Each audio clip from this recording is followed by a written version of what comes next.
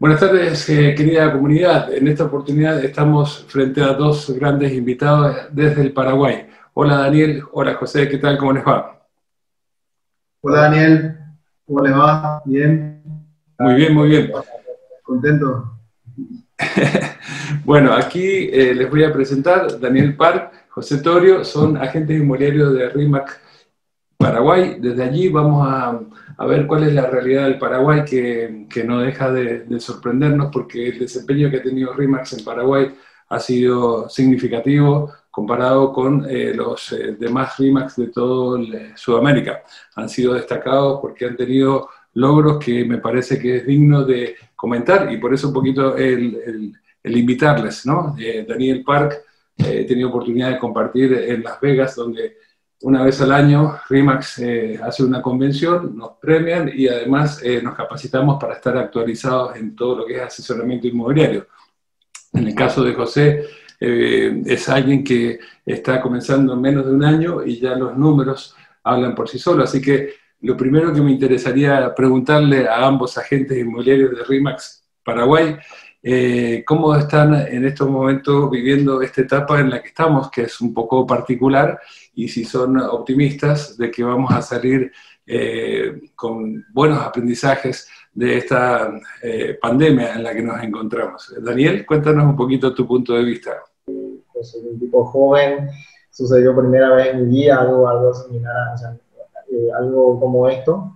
Y bueno, realmente durante los primeros meses la pandemia todos estuvimos como es, muy desorientados, muy preocupados tal vez, pero gracias a la capacitación que nosotros recibimos constantemente durante toda esa pandemia, yo creo que pudimos cuidar a nuestros clientes, pudimos contactarlos, mantener en contacto con ellos. Sabes que se empezó, digamos, a regularizar todo esto, por suerte, cada mes ya le empezamos a meter las pilas.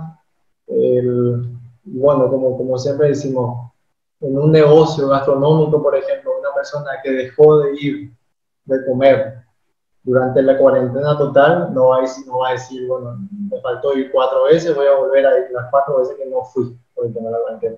Sin embargo, nuestro rubro inmobiliario, la persona que necesitaba alquilar o vender durante ese tiempo, después de la cuarentena, sigue todavía con la misma necesidad, ¿verdad?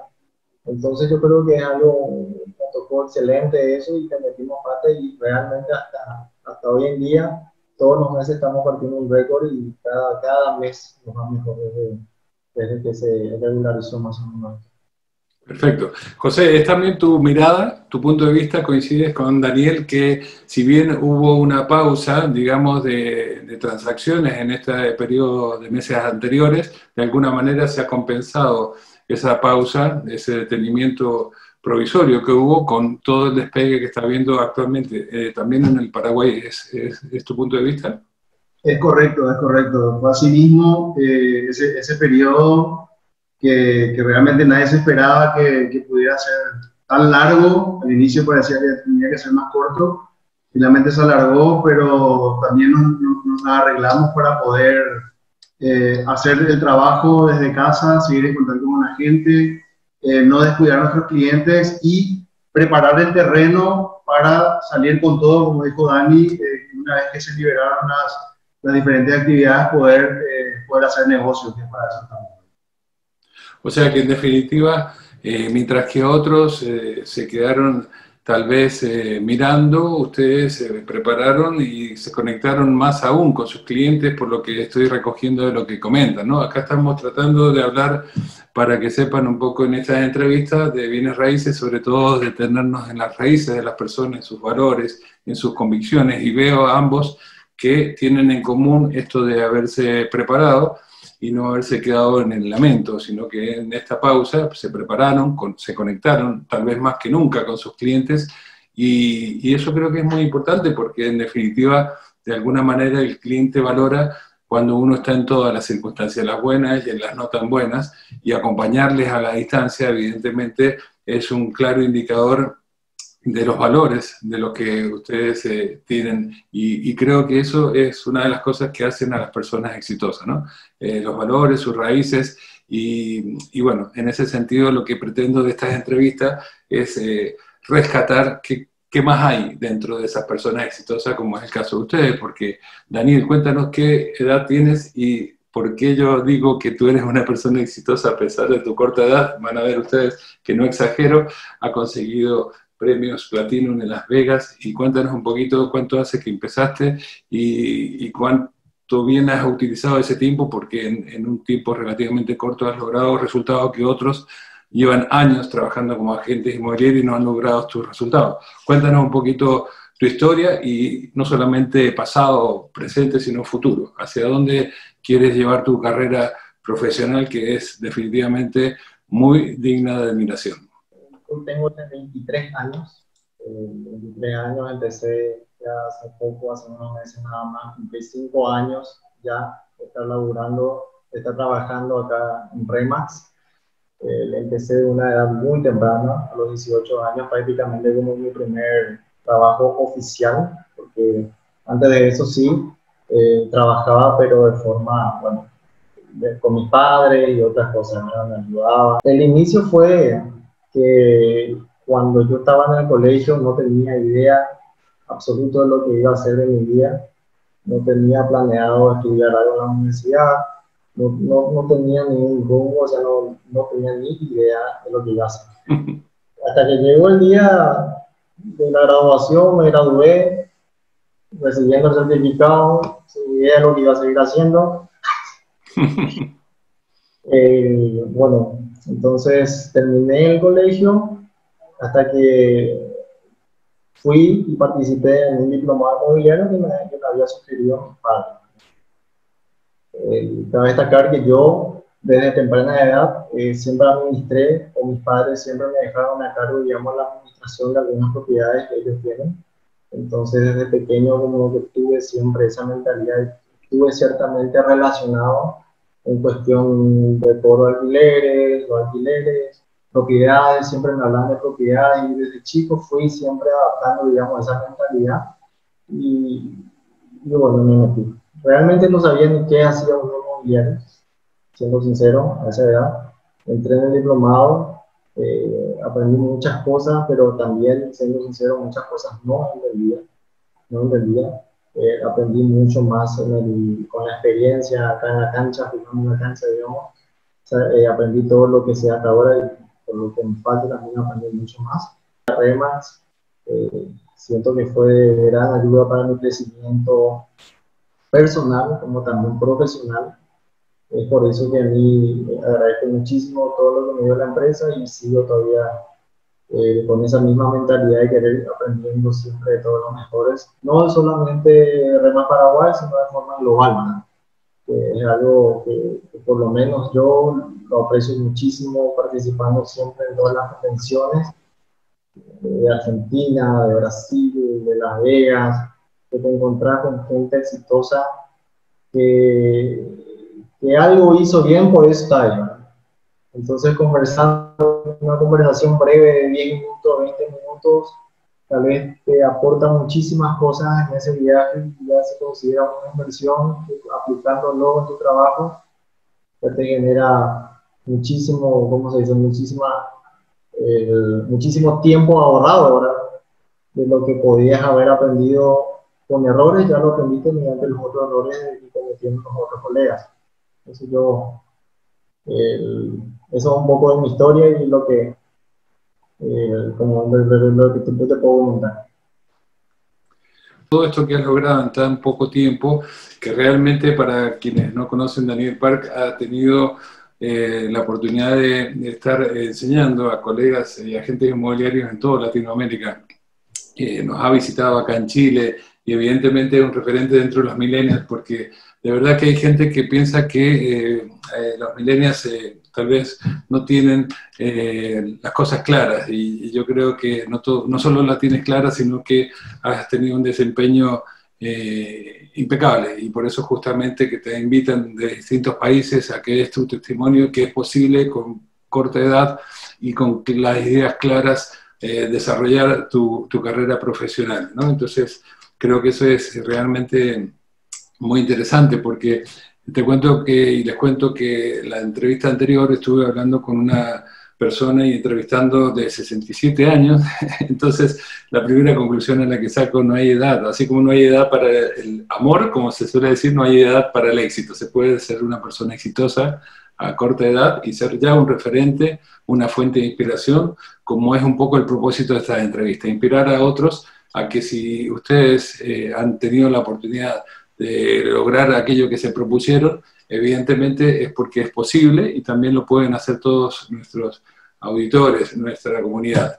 José, cuéntanos, tú no eres tan joven, pero tampoco tan antiguo como yo. Al contrario, ese es un joven.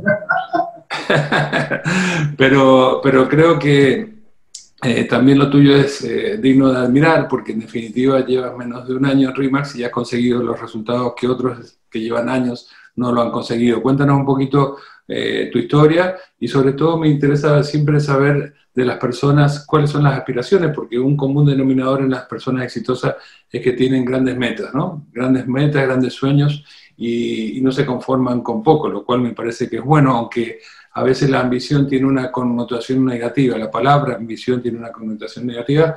Para mí, en lo personal, no es así, porque creo que es bueno, saludable, tener ganas de crecer en todo el sentido de la palabra en la vida, ¿no? ¿Cuáles son un poco tus ganas de crecer? ¿Hacia dónde quieres ir? ¿Hacia dónde quieres desarrollarte? Porque si has conseguido tanto en tan poco, es porque seguramente tienes grandes aspiraciones, ¿verdad? El haber empezado recién, hace menos de un año en este rubro, que si bien siempre me llamó la atención, es totalmente ajeno a lo que yo hacía anteriormente.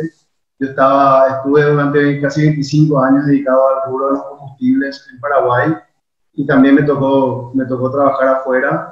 O sea, y siempre estuve inclusive en relación de dependencia. Es la primera vez en estos 25 años que estoy trabajando, que estoy de una forma totalmente independiente, ¿verdad? Que es realmente un cambio importante para toda mi estructura, para toda la vida, para mi manejo, tanto familiar como de mis finanzas, ¿verdad? Es realmente un desafío muy grande que decidí optar, o por las circunstancias de la vida, digamos que decidí por este camino, y bueno, aposté por RE/MAX, que ya tenía justamente también amigos que estaban dentro de la marca. Averigué un poco y realmente, como dijo Daniel recién también, estar al lado de los mejores para poder aprender, y en mi caso, sobre todo con mucha humildad, porque en el rubro que yo estaba ya era alguien, tenía un lugar ganado, pero en el rubro inmobiliario todavía no, y con mucha humildad y desde cero, aprendiendo desde lo más básico, y obviamente sí, utilizando toda la experiencia que tenía, sobre todo en el relacionamiento con las personas, que en nuestro rubro es muy importante. Independientemente del rubro donde uno esté, lo que uno siempre lleva consigo es su nombre y su trayectoria, y las amistades, ¿verdad? Entonces, y el respeto que las personas pueden tener hacia tu persona, que es tu carta de presentación. Entonces, honrando un poco eso, también es lo que me ayudó en este tiempo a conseguir o a tener algunos logros importantes en este corto tiempo que llevo haciendo esto.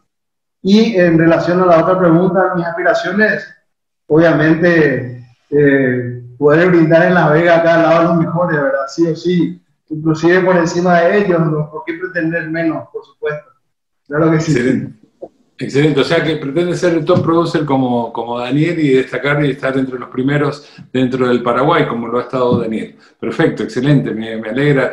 Yo estoy tratando de identificar cuáles son esos factores críticos de éxito, y de lo que me están compartiendo ustedes, creo que esto de aprender no solamente de la experiencia propia, sino aprender de la experiencia de otros, me parece que es digno de destacar. ¿Por qué? Porque se suele pensar de que uno hace experiencia y aprende realmente cuando uno tropieza y se equivoca, y todo ese aprendizaje es efectivo en la medida que uno lo vive. Pero yo creo cada vez más que uno también puede aprender desde la experiencia de otros, si es que está atento a qué cosas hicieron que algo funcionara y qué cosa tal vez no funcionara tanto como se esperaba. Entonces, de los dos han coincidido que se aprende de terceros, de relacionarse, de vincularse con personas adecuadas, exitosas, porque termina siendo un poquito contagioso, ¿no? Ese éxito, y cuando uno está atento a ver qué cosas hacen que las otras personas sean destacados y uno lo incorpora a su ser, creo que definitivamente eso ayuda. Por lo tanto, una primera conclusión es que sirve no solamente la experiencia personal, sino también la experiencia de otro para el desarrollo de uno como profesional. Lo comento a la comunidad en RIMAX, somos 130.000 agentes inmobiliarios, estamos presentes en 117 países, llevamos 47 años en el mercado, y bueno, esto que nos comparten es parte de nuestra familia, ¿no? Es decir, tenemos en nuestro ADN de la familia RIMAX esto de compartir experiencias, y creo que eso nos hace evidentemente destacados, porque compartimos las experiencias y aprendemos unos de otros.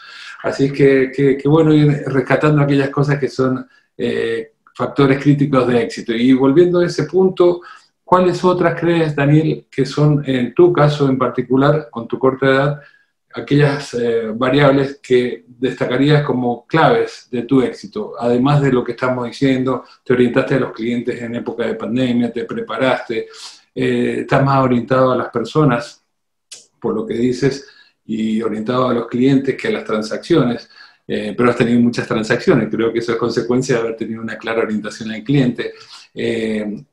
Esto de que sea fuente de inspiración para otros, evidentemente te debe llenar de satisfacción, pero ¿qué otras cosas crees que forman parte de aquellas personas exitosas como tú, que tal vez le sirvan a otros, y decir, bueno, esto no puede faltar en un profesional en general y en un agente inmobiliario en particular? No puede faltar si es que pretende ser exitoso. Siempre entré con la mentalidad de aprender y sigo con esa mentalidad de aprender, y eso obviamente requiere también de mucha capacitación. Entonces, yo soy una persona que siempre trato de capacitarme, siempre trato de aprender, siempre trato de mejorar de forma profesional, personal. Siempre buscamos hacerlo como si fuéramos el mejor, ¿verdad? Como haría el agente número 1 del mundo, y hacerlo todo de la mejor forma posible, ¿verdad? Pensar como el número 1, por ejemplo, cómo haría una sesión de fotos del mejor del mundo. Entonces, pensar cómo lo haría el mejor del mundo y hacerlo de esa forma.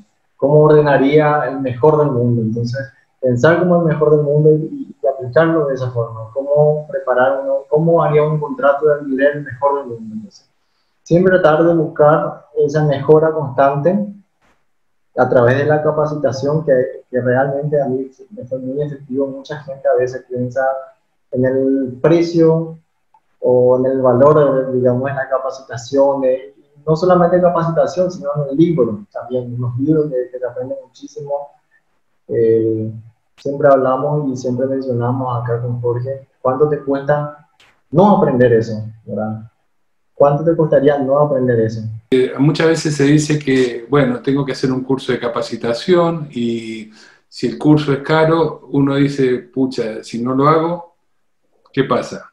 Puede terminar siendo más caro el no hacer ese curso, porque de alguna manera el no hacerlo significa que después uno no va a tener las herramientas necesarias para poder tener el desempeño esperado.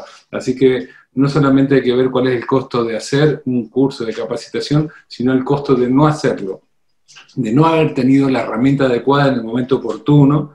Eso tiene un costo mucho más alto. Así que qué buena reflexión esa, me gusta y la comparto. Y la capacitación continua a lo largo de toda la vida definitivamente es lo que hace que personas sepan y tengan autoconfianza como la tienes tú, porque esos son tus logros, pero a la vez la humildad suficiente para decir, me queda todavía mucho para aprender. Y en tu caso, José, ¿cómo ves tú que son factores críticos de éxito en un profesional en general y en particular en ti? ¿Qué cosas no puede faltar en una persona exitosa?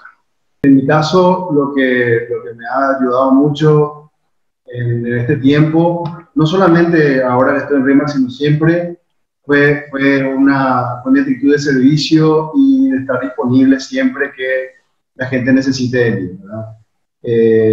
Y tratar de ayudar a la gente, buscar soluciones, tratar de pensar de qué otra forma se pudiera hacer tal o cual cosa, porque a veces llegamos y pareciera que estamos en un callejón sin salida y pareciera que no va a haber solución, pero pensando un poco, tirando opciones, podemos salir con alguna idea o algo nuevo que puede hacer que las cosas sucedan. Es muy importante eso, ¿verdad? Y estar disponible no significa solamente atender el llamado, sino que buscar, digamos, ese contacto, tratar de ver opciones, llamarle siempre. Al cliente siempre se tiene que sentir, digamos, mimado y una suerte de cercanía, ¿verdad? Y sobre todo cuando él te llama, hay que estar, porque si te llama es porque algo necesita, ¿verdad? Entonces, y en ese momento, no puede ser después. Esa actitud de servicio me parece que es muy importante. En este periodo desarrollé mucho mi paciencia. Mi paciencia sobre todo porque los resultados al inicio no se daban como uno tal vez esperase, y sobre todo porque después tuvimos el parate de la pandemia, pero después que se empezó a mover las cosas, los resultados empezaron a venir y bueno, es una lección aprendida, ¿verdad? Ya con algunas conversaciones que tuvimos acá con Daniel Park, él nos decía, hagan la tarea todos los días sin esperar de que eso va a salir y que ese va a ser el resultado que te va a traer algún ingreso. No, vos tenés que hacer, levantarte todos los días, hacer lo que tenés que hacer todos los días y seguir el manual que acá con Jorge, nuestro broker, también nos inculca siempre. Acá en Remax la receta está. Seguir la receta y las cosas se van a ir dando, ¿verdad? Lógicamente hay que cultivar mucho el temple, ¿verdad? Porque hay veces que uno como que quiere decaer un poco, se quiere deprimir porque tal o cual cosa no sale, pero bueno, si se cierra una puerta, por ahí se abre una ventana y eso es lo que pude aprender en este tiempo y bueno, es lo que me ayudó y lo que siempre pienso. Cuando estoy un poco decaído, veo que un poco más motivado, pienso que las cosas se van a ir dando y van a salir de alguna manera. Excelente, excelente. Bueno, entonces en definitiva, esto de tener la paciencia, porque lo que uno siempre lo termina cosechando, es un hecho, ¿no? Y tú tuviste la paciencia y ahí llegaron llegaron los frutos, ¿no? De esa siembra, definitivamente, y en tu caso has tenido un éxito realmente exponencial. Entonces me imagino que esa paciencia que hay que tener para saber que después de sembrar llega el momento de la cosecha, bueno, es tu experiencia, lo has podido vivir, no te lo contaron. Y me gusta esto de que destacas de la importancia de estar siempre disponible, ¿no? Porque en definitiva eso es orientación al cliente. Hay gente que tal vez no siendo tan profesional como es el caso de ustedes, no está siempre disponible. Llega un momento y una hora del día, apaga su celular, o llega el fin de semana, apaga su teléfono y se desconecta. Yo entiendo que cuando dices, José, que estás disponible, es que estás 24/7 disponible, y eso, como tú bien dices, los clientes lo valoran. Y no solamente estar disponible, sino que ante un problema, buscar alternativas. Yo rescato de lo que mencionas, de que siempre hay que buscar alternativas, que un problema tiene más de una solución, y buscar alternativas para que el cliente se sienta mimado, para usar un poco tus términos, es algo que definitivamente ayuda. Y no cegarse que hay un único camino, sino muchas veces hay varios caminos para encontrar una solución al problema. Creo que esto sirve para nuestra comunidad porque, en definitiva, hay gente que está partiendo y no sabe por dónde empezar, no sabe cuáles son aquellas cosas en las cuales detenerse, y ustedes creo que con sencillez están diciendo cuáles son las cosas que hay que tener en consideración si uno aspira a ser una persona exitosa. Daniel, para más o menos dimensionar aquí a nuestra comunidad, ¿cuántos agentes inmobiliarios son en Paraguay? Y entre tantos de esos que son agentes inmobiliarios, ¿cuáles son concretamente? Ahora sí veamos tus números, el número de transacciones, premios. Cuenta para que de alguna manera eso dé inspiración a otros. Con tu corta edad, cuéntanos, por ejemplo, cuáles son el volumen de transacción, sobre cuánta cantidad de agentes inmobiliarios destacaste y fuiste número 1 y sigues teniendo premios y reconocido en Las Vegas. Hablemos de números, a ver, cuéntanos un poquito. Bueno, Dani, yo te comento que hoy acá estoy viendo el chat de Telegram. Somos 1069 miembros. Eso significa que somos ya más de 1000 agentes acá en Raíces Paraguay oficialmente. Ya somos aproximadamente, casi estamos cerca de las 70 oficinas a nivel del país. Y algo que quiero aclarar es que no sé, o sea, no sé si soy el top 1, pero sí estoy seguro que estoy dentro del top 3, por lo menos en el año pasado. O sea, históricamente en Paraguay solamente 3 agentes obtuvieron el premio platino, ¿verdad? Que fue el premio mayor que se obtuvo acá en Paraguay. Bueno, la idea es alcanzar ya el siguiente premio, que es el Diamond, y ir escalando para poder llegar a los mejores. Te soy sincero, Daniel, no te quiero mentir cuántas transacciones hice, pero no, o sea, no estoy seguro, no estoy seguro cuánto hice hasta ahora. Tengo que verlo. No, pero por ejemplo, el año pasado, ¿cuántas transacciones para dimensionar aproximadamente? ¿Tienes el número en mente de cuántas transacciones? Porque yo siempre escuché de ti que te has apoyado mucho en la red y eso creo que es bueno también destacar, ¿no? El espíritu colaborativo, el que estás abierto a hacer negocio con todos los compañeros. Sabía que eran muchísimos, pero no sabía que habían superado el umbral de los 1000 agentes inmobiliarios en Paraguay, más de 70 oficinas o casi 70 oficinas. Eso realmente habla muy bien también del director regional, donde definitivamente Paraguay ha sido destacada respecto a muchos otros países de la región, ¿no? Y los números hablan por sí solos. Así que me parece loable esos resultados que han conseguido. Pero bueno, si has recibido el platino, evidentemente quiere decir que el número de transacciones ha sido un número significativo, importante. Por lo menos, bueno, por lo menos 10 a 15 transacciones por mes. 10 a 15 transacciones mensuales. Y apoyándote mucho en la red. Prácticamente el año pasado fue el cálculo que hice. Yo confío y sigo todavía confiando mucho en lo que es la fuerza de la red de Remax. No solamente en Paraguay, sino que te digo a nivel internacional también, porque ya logré muchas ventas, concreté muchas ventas a través de colegas internacionales, Argentina, Uruguay, por ejemplo, Chile aún no, ya esperemos que pronto, y Brasil, ¿verdad? Entonces, ya, hicimos mucho y prácticamente considero que el 80% lo hago compartido. Raras veces mis operaciones son a 2 puntas, no sé si usan ese término. Sí. Prácticamente mi enfoque siempre es realizar la operación con alguien más dentro de la red. Porque así como se habló una vez en una convención de Las Vegas, los agentes son nuestros clientes internos también.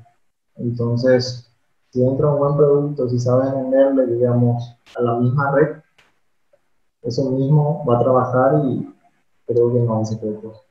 Es aprovechar nada más la fuerza de 1000 personas que yo solo, ¿verdad? Eso tiene un nombre y es generar sinergias, unos con otros, trabajar en equipo y con ellos 2 más 2 son no 4, 5, 6, porque la sinergia que permite el trabajar en equipo, el trabajar en una forma colaborativa, evidentemente nos distingue respecto a otros agentes inmobiliarios que trabajan en forma independiente. Bueno, José, tú habrás visualizado eso y por eso habrás decidido, habiendo tenido otras alternativas, tú ya tuviste logros en tu vida profesional anterior a este, acabas de compartirnos de que ya tuviste de alguna manera destacados desempeños en tu anterior trabajo y sin embargo te reinventaste, quisiste hacer algo nuevo, distinto, te preparaste y ahora acá estás logrando éxitos que son realmente admirables. Y me gustaría saber desde tu punto de vista, porque claro, a diferencia de otros que tal vez llevan 10 años en esto, tienen que desaprender para aprender, porque uno tiene prejuicios, paradigmas, y tal vez hacía las cosas de una manera como agente inmobiliario y ahora, a partir de esta nueva normalidad, las tiene que hacer de otra. La ventaja tuya, que no llevas apenas un año, no vas a tener que romper muchos paradigmas, sino que vas a tener que ya incorporar una serie de herramientas desde esta nueva normalidad que hemos empezado a vivir, ¿no? Como por ejemplo, en términos de tecnología, seguramente hacer uso de tours virtuales y hacer cosas que tal vez antes, años atrás, no se hacían y ahora forma parte de los servicios que todos debemos hacer, ¿no? Entonces, en ese sentido, y sabiendo que no vas a tener que romper paradigmas, ¿hacia dónde te proyectas en cuanto a las cosas que crees que va a significar trabajar de un modo distinto a como se trabajó antes? Como no tienes el antes, todo lo que estás haciendo te sirve porque no tienes que desaprender para aprender, tienes que solamente aprender. ¿Qué herramientas, qué cosas son las que se vienen a futuro para que un agente inmobiliario pueda dar el servicio que cumpla con las expectativas de los clientes? Desde tu mirada, ¿hacia dónde va esto de la nueva normalidad y qué va a esperar el nuevo cliente de nosotros como agentes inmobiliarios? No es el futuro, es el presente, ¿no? Esto ya, todo lo que sea de herramientas digitales, tours virtuales, buenas fotografías, buenas producciones, filmaciones con dron, inclusive, todo es algo que ya es hoy, porque tenemos que facilitar a la gente que pueda evaluar bien la casa, que pueda precalificar la casa o la propiedad o lo que vaya a mirar antes de exponerse esta persona, este cliente o nosotros mismos a mostrar una cosa que ya con esa precalificación, si no es de su agrado, entonces buscamos el siguiente, la siguiente propiedad. Yo creo que para eso es lo que va a ayudar muchísimo estas herramientas digitales, y que si había alguno que tal vez todavía se resistía a ponerlo en práctica, ahora ya no tiene excusa y tiene que meterse adentro de eso, porque es lo que ya está y es lo que te piden, ¿verdad? Sí o sí, tienes que tratar de estar en todos los portales posibles de publicaciones de propiedades, tienes que tener una buena producción de fotos, tienes que tener temas de tours virtuales y toda herramienta que pueda facilitar a hacer esa precalificación, inclusive hasta la compra. Hay gente que se está animando a comprar viendo solo eso. Yo como comprador todavía tal vez no me animaría, ¿verdad? Pero ya hay gente que lo está haciendo. Entonces, cuanto mejor sean esas herramientas y más disponibles estén para los clientes, mejores resultados vamos a tener. Seguramente, seguramente. Y quien compra de esa manera seguramente compra desde los números, en el sentido que son inversores, que más que emociones en juego, hay números en juego, ¿no? Cálculo, estimaciones, proyecciones. Y entonces, pero muy probablemente eso no forma la mayor parte de nuestras transacciones, al menos aquí, por lo menos en RE/MAX en Chile, la mayoría de nuestras transacciones, si bien tenemos por supuesto muchos inversores y las decisiones pasan por temas de números y no tan de emociones, no tanto de emociones, sí sucede con más frecuencia de que hacemos transacciones con familias que están involucradas en muchos sentimientos, y desde los sentimientos es muy difícil imaginar que alguien sin visitar una propiedad vaya a terminar comprándola, pero vale mucho lo que estás mencionando, y coincido contigo, el hecho de que uno se apoye en la tecnología, porque la tecnología no nos va a reemplazar, pero sirve de apoyo y sirve como un elemento de distinción respecto a aquellos que no se apoyen, o sea que a futuro muy probablemente van a quedar desplazados. Esos que tú dices que se resisten a hacer uso de la tecnología, van a quedar desplazados porque va a ser una exigencia de lo que viene hacia adelante. Tú que eres tan joven, Daniel, en ese sentido que casi habrás nacido con el mouse al lado, tú eres un ser digital. ¿Crees que nos va a reemplazar la tecnología? Tu mirada es que va a haber algo que sustituya al agente inmobiliario a la hora de producirse una transacción inmobiliaria, una compra, una venta de una casa, de un hogar. Yo creo que para la tecnología no va a poder reemplazar el trabajo, por lo menos de un agente inmobiliario, de un asesor inmobiliario, no va a poder, porque así como hablaste, se trata mucho de un trato personal, muchas veces es hasta sentimental la operación, porque es como vender, por ejemplo, una casa donde un cliente donde vivió toda su infancia, o con sus padres, con su madre, y tener que encargarle eso, a veces cuesta, ¿verdad? A veces cuesta, hasta yo puedo imaginarme vender mi casa de infancia y es como que cuesta, ¿verdad? A veces hay que entender eso. Y yo creo que eso jamás un robot, o sea, como esta tecnología o el robot, no creo que va a poder reemplazar, digamos, ese servicio, esa calidez que necesita el cliente en el momento de tener una decisión tan importante en su vida. Creo que sí en otras cosas más pequeñas y otras cosas no tan importantes, pero la venta de una casa es algo, o la compra es algo que involucra muchísimo, puede cambiar o destrozar también tu vida, ¿verdad? Dependiendo de la opción que elijas. Bueno, yo creo que por eso no. Yo creo que siempre la Perfecto. tecnología es un apoyo, así como mencionaste, es un apoyo, si aprovechamos bien, nos va a funcionar muy bien en marketing y otras cosas. Inclusive estamos vendiendo departamentos ahora a clientes extranjeros con solo un video, pero ahí se ve un buen ejemplo. El cliente lo está comprando porque tiene la confianza de un agente de Remax acá en Paraguay, que prácticamente son sus ojos, pero le enviamos, utilizamos toda la tecnología como videos profesionales, fotografías para que él pueda dimensionar. Finalmente la edición lo tomó a través de la confianza que tiene con el agente que está acá. Entonces yo creo que mediante la tecnología no iba a poder completarse, digamos, esa venta. Qué bueno llegar a este punto porque en definitiva si unimos todos aquellos factores críticos de éxito que se han mencionado, todos llegan a un mismo punto de encuentro y es que todo lo que dijimos, la orientación al cliente, estar siempre disponibles, el tener una capacitación continua, ¿para qué sirve todo eso? Para llegar a esta palabra clave que acabas de decir, generar confianza. Cuando uno genera confianza, lo demás se da como consecuencia, porque justamente estamos en un negocio donde eso es clave. Y si Remax ha generado esa confianza y ha tomado el posicionamiento, ha sido porque más de 1000 agentes inmobiliarios están haciendo cada uno de su parte para que, usando tus términos, sean los ojos de los clientes potenciales que van a comprar aquella propiedad y por lo menos tener un primer filtro de que un agente inmobiliario no le va a asesorar mal porque es un agente de Remax. Bueno, les voy agradeciendo todo este tiempo que me están compartiendo.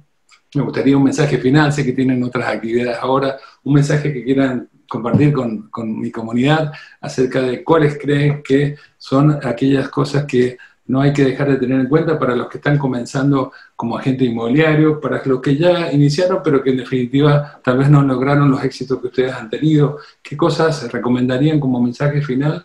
Y sobre todo quiero animar a la comunidad que en esta época en la que estamos, en definitiva uno puede permitirse de momentos sentirse tal vez un poco bajoneado, pero ese momento tiene que durar poquito, ¿verdad? Tenemos que animarnos unos con otros para que de alguna manera ese desánimo no dure más que lapsos pequeñísimos de tiempo, ¿no? Entonces, ¿cómo animamos a nuestra comunidad? ¿Qué mensaje final, José, te gustaría darle? Bueno, Daniel, antes que nada, gracias nuevamente por permitirnos compartir nuestras experiencias con la gente que te sigue. De mi parte, invitar a toda la gente que no se rinda, que no decaiga, que crea, que siga haciendo lo que desde RIMAX nos dicen, nos orientan, que participen en los cursos de capacitación. Y algo muy importante es que no pierdan el contacto con los colegas y los compañeros, porque entre todos nos ayudamos y nos estiramos. Tal vez hoy día yo le ayudo a alguien, el día de mañana alguien más me puede ayudar a mí, y fortalecer esa red que es muy importante y saber que todos en algún momento en esta comunidad podemos estar pasando por algún momento difícil y que tal vez alguno ya lo pudo sortear de alguna manera y esa experiencia se puede compartir y esa experiencia nos puede ayudar a nosotros a salir de un mal momento en el que pudiéramos estar viviendo. Así que aprovechar esta gran comunidad que tenemos para salir adelante. Sin duda, sin duda. Muchas gracias, José, por tu testimonio, por compartirnos un poquito tu gran éxito en el corto tiempo que llevas en RIMAX y este mensaje final que me parece que es muy alentador porque en definitiva de eso se trata. Bueno, tu mensaje final, Daniel, ¿qué nos quieres compartir para nuestra comunidad? Todo lo que dijo José y además complementar, yo diría que lo vean, ¿verdad? Cada gente como un negocio a largo plazo, que lo vean como un negocio a largo plazo, que no piensen en la operación de ese día o de ese mes, nada más, sino que vean una relación, que se vean sirviendo, trabajando con el mismo cliente de aquí a 10, 15, 20 años. Yo diría que eso es la clave y bueno, no buscar solamente lo transaccional otra vez. Te puedo decir que hay en algunas operaciones también no solo he ganado plata, sino he perdido plata por responsabilidades que una vez que hay que cumplir y bueno, pensar y tener esa mentalidad de seguir adelante todos los días y trabajar siempre como lo haría como un buen profesional, como el mejor agente inmobiliario y exponer y pensarlo siempre de esa forma en una mentalidad a largo plazo. Excelente, me gusta esa mirada, porque en definitiva lo que dijiste antes y ahora estás reforzando es buscar la excelencia. En cada una de las cosas que hacemos, buscar la excelencia. Cuando estamos captando una propiedad, estamos haciendo una sesión de fotos, estamos redactando un contrato, siempre pensar cómo lo haría el mejor en cada uno de esos ámbitos, porque nuestro trabajo es así de distinto. Es un trabajo que requiere competencias en ámbitos bien distintos, ¿no? Entonces me gustó esa mirada. A partir de ahora voy a prestar más atención cuando esté haciendo cada actividad, voy a decir cómo lo haría el número uno, porque en definitiva con eso uno busca la excelencia. Me gustó muchísimo. Y qué bueno un millennial como Daniel que nos esté compartiendo esto de la importancia del largo plazo, ¿no? Cuando justamente los millennials a veces miran demasiado el corto plazo, el presente, vivir intensamente la vida, despreocupándose del futuro. Tú en cambio, ¿qué nos vienes a decir? Al contrario, miren el largo plazo y no se detengan solamente en los resultados de corto. Estoy feliz de haber compartido con ustedes este momento. Me gusta porque son mensajes sencillos, pero claves para las personas que quieran desarrollarse personal y profesionalmente. Creo que han dado tips muy importantes, así que les agradezco mucho por su tiempo. Y si bien hasta ahora no han hecho transacciones, por lo que contaba Daniel con Chile, estamos abiertos a los negocios. Aquí tenemos cosas extraordinarias. Tenemos desde fundos, campos en el sur de 600 hectáreas, que seguramente puede venir un paraguayo aquí a explotar estas tierras que son muy interesantes, y tengo edificios completos para invertir si se quiere en renta, y también departamentos en la playa, así que bien variado lo que tenemos para hacer negocios. Así que abierto a los negocios, muchas gracias por su tiempo y vamos a estar en contacto permanentemente. Muchas gracias, de verdad, muy agradecido. Gracias. Muchas gracias. Gracias, que estén muy bien. Saludos.